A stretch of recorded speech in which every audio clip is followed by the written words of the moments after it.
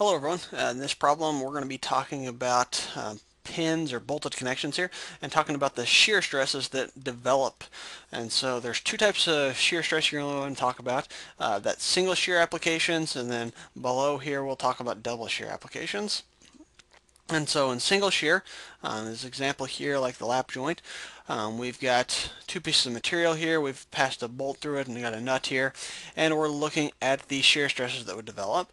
And so just to give us some things to talk about, let's say this top plate here has a force that's trying to pull it to the right, and this bottom plate here has a force that's trying to pull it off here kind of to the left and back out of the screen.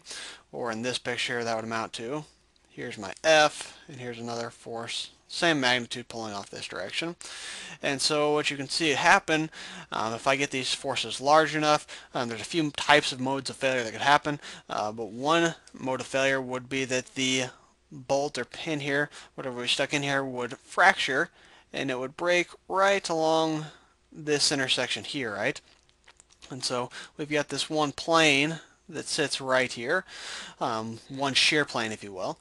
Really, if I looked at the pin itself, it would just be a circular cross section that we would be seeing there.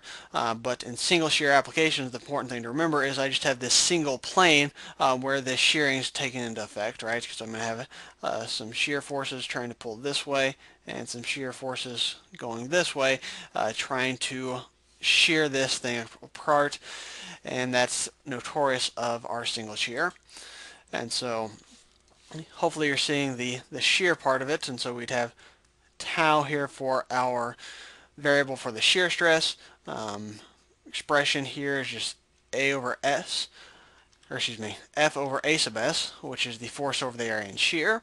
And so since there's just a single plane of our bolt or our fastener here that's in shear, this would just be equal to the force all over the area of, we'll call it the bolt in this case.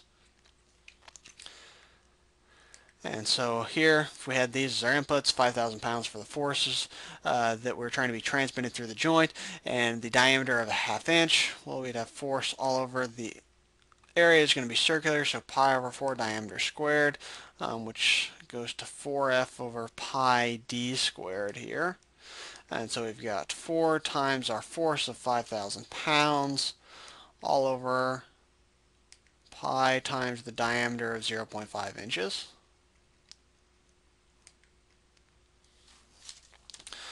And so 4 times the 5,000 pounds divided by pi times 0.5 squared.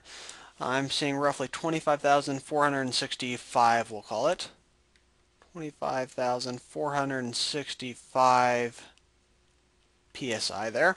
And so that would be the shearing stresses experienced by this bolt here. And again, this is an example of single shear because we have only that one shear plane experienced by the fastener itself here. And so our default formula is tau, the shear stress, is equal to the force over the area in shear. And notice here the area in shear is just equal to the area of the bolt. And those are associated with this single shear application. Well, if I come down here, I've got a common example here where I can find a double shear application of a fastener. And so here is a come along style winch, right? I personally have used this to stretch barbed wire fence. And so if I look at the right connection here where it's got the hook, here's a close-up where the hook's got this fastener here that connects it in with the rest of the frame itself here. And so the idea here is if I look at this, there's a little bit larger of a gap than I would like, but essentially we're going to have, if I can zoom in here, the resisting force of what I hook to is going to be trying to pull through the chain or through the hook going off to the right hand side here, and then I've got the resisting force here associated with say using the ratchet mechanism to increase the tension in the strap on the other side, pulling off to the left through here through this sheet metal frame. And so what happens is in this area here and in this area here, we're going to have these shear planes develop. And notice that we have one fastener here, and we have two different planes on the fastener where these shearing stresses are going to develop, and hence the double shear application. Really, if I wanted to be somewhat particular about this, there would be a very, very small amount of bending also happening here, just because of the small gaps. You're going to see that the thickness of that hook is not equal to the gap between those sheet metal pieces, but that's going to be fairly small compared to the shear stresses that we would see in the fastener itself here.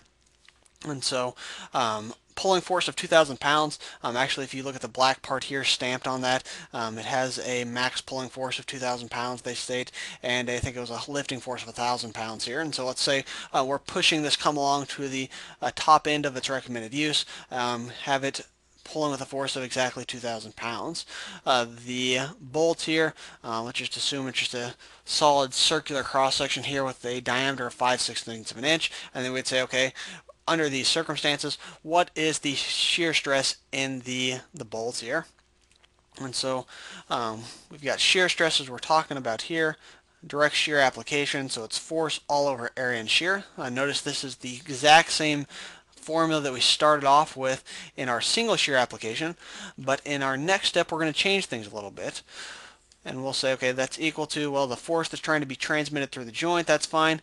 But the area in shear, that's going to change a little bit, because now notice here we've got these two different planes on the bolts that are going to be experiencing these shear stresses. One way that you can think about it is, well, if this thing was completely fractured, I'd have to break through both the first part here as well as the bottom part in order for the chain in order to move and be free to the right-hand side here, assuming that the bolt doesn't just break once and fall off. It would be in the vertical direction, I guess, of that picture. And so since there are these two planes where the shear stresses are going to be developing, this is now 2 times the area of the bolt, not just the area of the bolt as in single shear, but since we do have double shear and just the one bolt, it's 2 times the area of the bolt. And so after that, we're just really down to algebra, a little bit of geometry. The area of the bolt, well, that's pi over 4 times the diameter of the bolt squared. Here I can do some algebra, make that a 2 down below, cross another 2, ends up at 2f all over pi d squared. And notice if it was in single shear, we would have 4f over pi d squared. So by putting something in double shear, we're basically reducing the shear stresses experienced by the fastener by half. And so I've got 2, we said it was 2,000 pounds that we were loading the come along little winch up to. Pi, and the diameter was 5/16 of an inch, and we're squaring that. And so we've got 2 times the 2,000 or 4,000 pounds on the top side of things, divided by pi times 5/16 squared. Gets us to right about 13,038 psi. There we are, 13,038 psi for the shear stress experienced by this fastener. And so there you have it. Between single shear applications and double shear applications, really in a lot of these style problems, the most important critical thing to recognize is first that it is shear stress. So we're talking about tau for our variable here for talking about the stress, and then force over area and shear is our default formula. And then really on area and shear, the big thing to remember is just to look for the different shear planes and think about how the fastener is going to be loading. Is there one plane or 2 planes of shear that we're talking about here?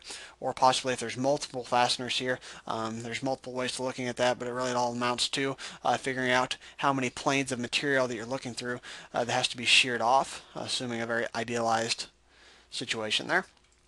And so hopefully this helps you understand the difference between single and double shear and able to work these types of problems. As always, thank you for watching the video.